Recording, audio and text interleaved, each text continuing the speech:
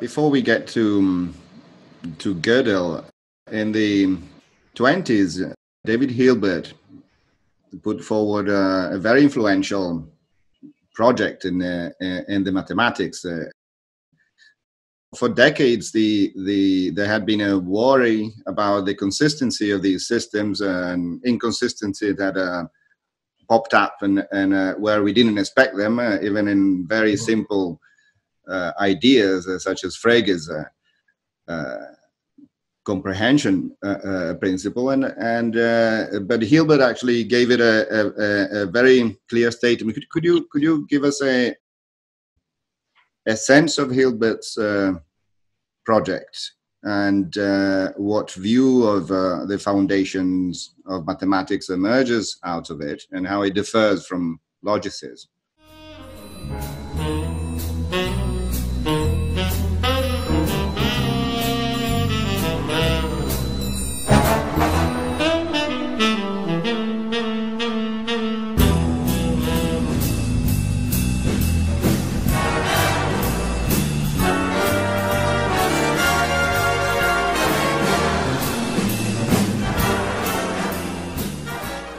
Yeah, sure. So, logicism fails for the kinds of reasons we've talked about. Okay, so the paradoxes gave logicians or mathematical logicians a kind of nervous breakdown. I mean, this was really traumatic because, you know, after all, Frege's axioms look as though they're a priori true. If it hadn't been for paradoxes like Russell's and its kin, we wouldn't have had a problem with them. And they do appear kind of logical, that's okay. But, you know, they lead to paradox, so they lead to contradiction. So, as I say, this was a kind of nervous breakdown. And people like Hilbert wanted the assurance this was never going to happen again. So how do you do this? Well, this was Hilbert's idea. And it's meant to apply to mathematics in general. But most of Hilbert's work was just on arithmetic. And the means and the results you can understand just by thinking of arithmetic. So let's talk about arithmetic. Hilbert's idea was this. Okay, look, let's have an axiom system for arithmetic. And he didn't have to invent that. Such things were already known. They're pretty much known before Frege anyway. First one, I think, was produced by Dedekind. So you've got this axiom system for arithmetic, and you can go about proving theorems and so on. What you want is some kind of proof that this axiom system is consistent. In other words, that once you start to sort of churn out the theorems, you're never going to reach contradiction. So you need a consistency proof.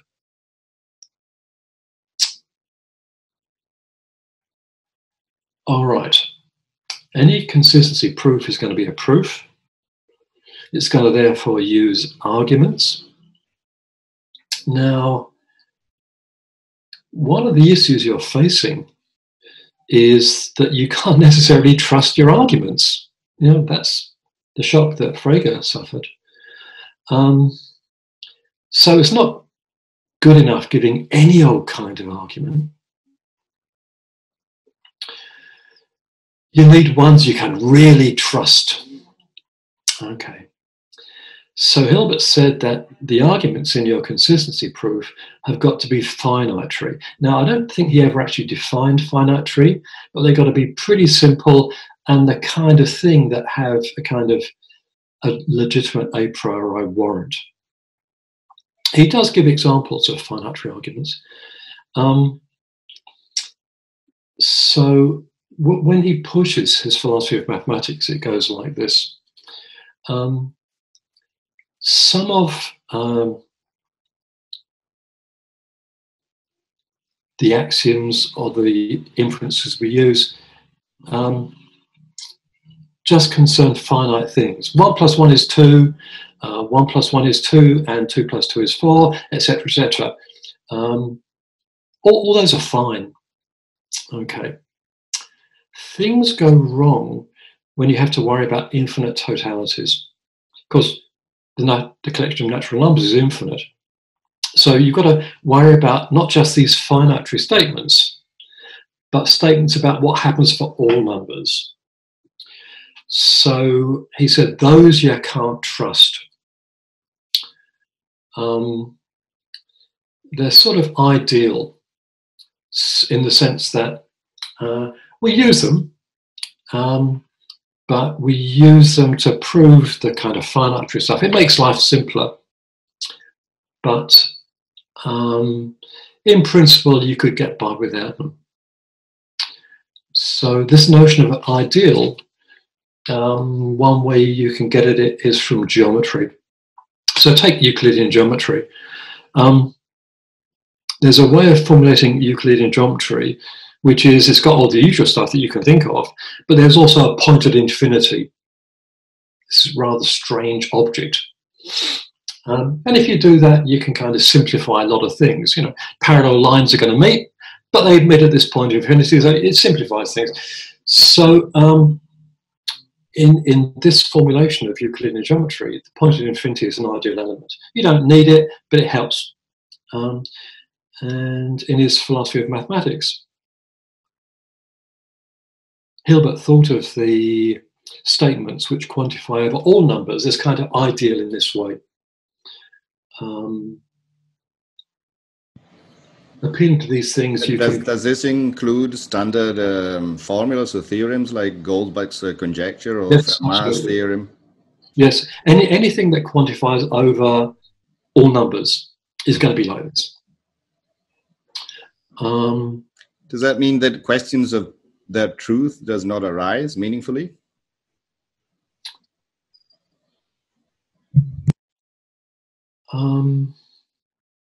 That's a good question.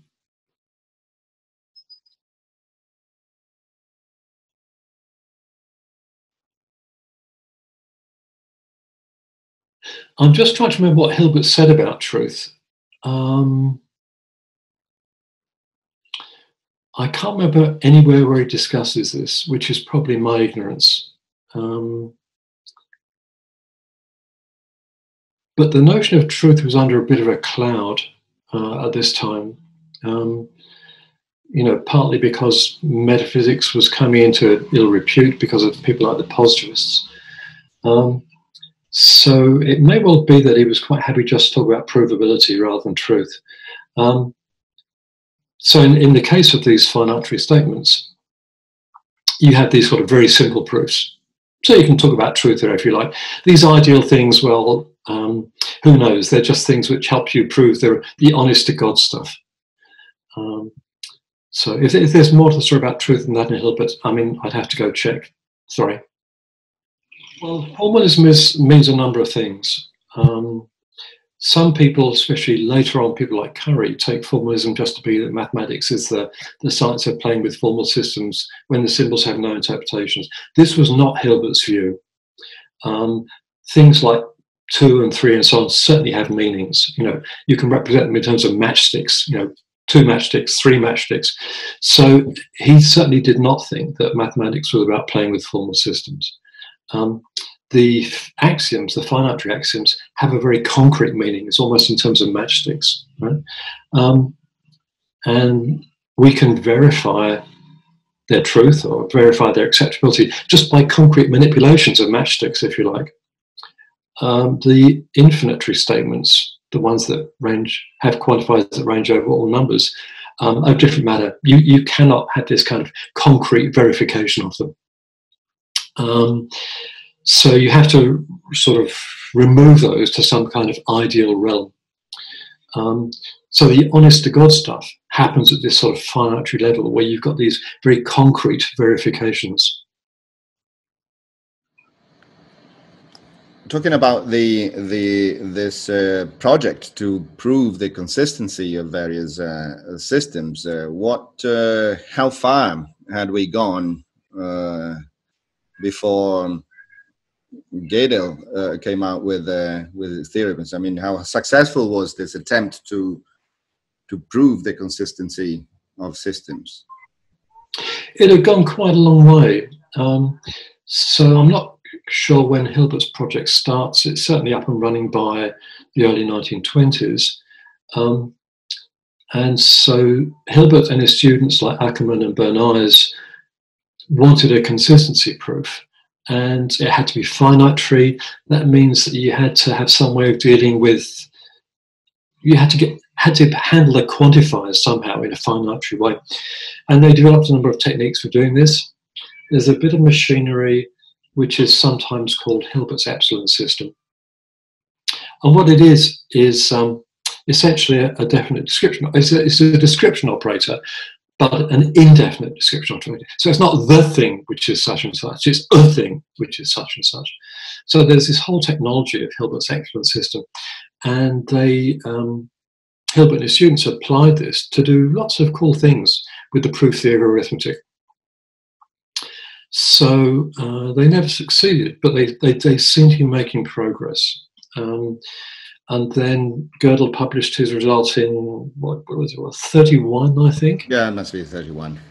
And that sort of blew a hole in the project.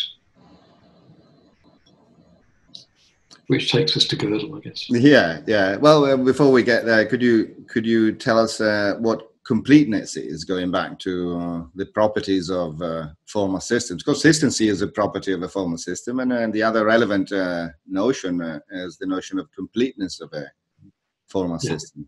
Can you tell us? Okay, well, completeness, the word completeness is used in different ways in logic. But in the sense that's relevant here, a complete theory is one that proves everything that you think should be provable. Okay. So if you're just sticking to arithmetic, there's something called the standard interpretation. That is, the word zero means what you think it means. The word add, x plus y, means what you think it means, and so on. That's very vague, but it'll do. So the standard interpretation of your formal language is one where the symbols get those meanings. And there's going to be a set of things, a set of formulas which are true in this interpretation. If you frig around with the meanings, if you interpret 0 as 37, then of course bizarre things are going to happen. But if you stick with the proper meanings, then you're going to get a bunch of things which are true in this interpretation, the standard interpretation. And the completeness of the arithmetic is simply the claim that everything that's true in this interpretation is provable. So you can prove everything that's true, if you want to put it that way, i.e. true in the standard interpretation. Doesn't that require that we know in advance which sentences are true? I mean, once it comes to sentences that are unknown, such as Fermat's theorem back then, or Goldbach's conjecture, things that we don't know if they're true or not, how do we know if those should come out as true or false? Well, because you can have a sort of second level argument that everything true is provable, or that there are some things which are true which are not provable. So it doesn't require you to decide every statement of arithmetic, because the proofs are kind of a level one removed, a meta level, if you like, which is in some ways how the Gödel proof works.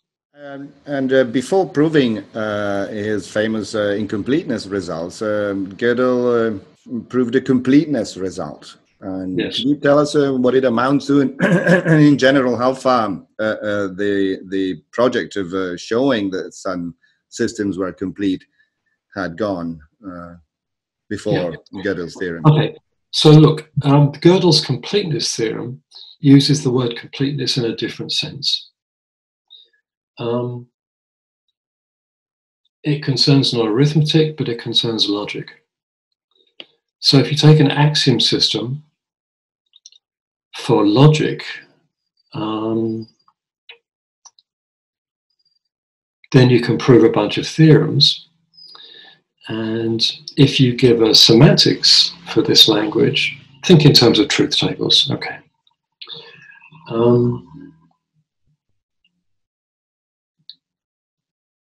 You can use the truth tables to define a notion of validity. Yeah. True in every line of the truth table, or however you want to cash it out. And it's not difficult to show that the standard axiomatizations of logic, which were around in the 1920s, are sound in the sense that everything you can prove is indeed valid in the truth table semantics. That leaves the other half of the problem. Is everything that's valid in the semantics provable? And that's also a meaning of the word complete.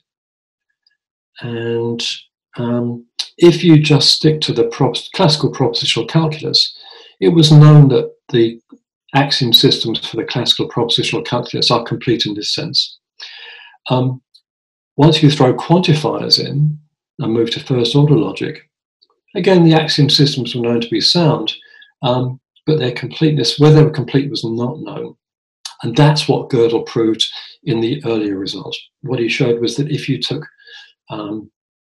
the standard axiomatization of first order logic, then everything that's valid in the semantics of first order logic is indeed provable. So this is a different sense of completeness. There were some bits of mathematics which were known to be complete in the other sense. For example, Tarski proved that if you take certain formulations of Euclidean geometry, this is complete. Such that, I mean, Euclidean geometry is another thing which has a kind of an intended interpretation, you know, points, lines in Euclidean space. And Tarski showed that this was complete. This axiomatization was incomplete. When did he show this? I'd have to go check the dates. It's either 20s or 30s, so it may have predated Gödel's result, or it may be a bit later. But certainly there are bits of mathematics which are known to be complete. But in the end, Hilbert's problem was about the whole of mathematics, not just bits of it. And he chose to work with arithmetic because it's a very significant part of mathematics, and many of the problems that arise with arithmetic in the first place.